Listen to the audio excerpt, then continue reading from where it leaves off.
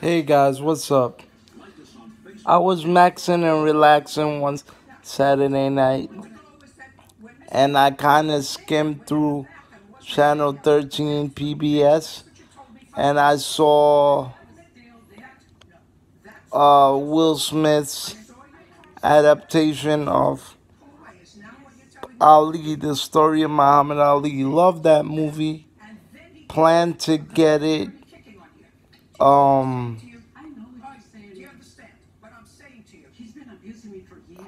Plan to get it on hard copy.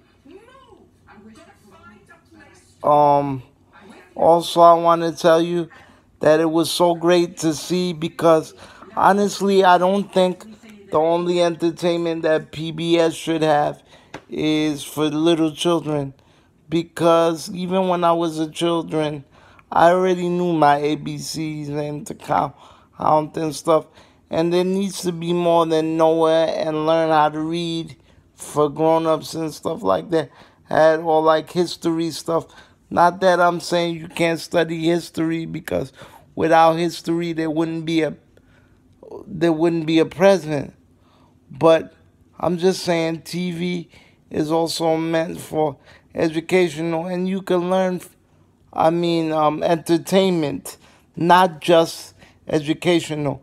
Entertainment, not just educational. And also you can learn from uh, entertainment.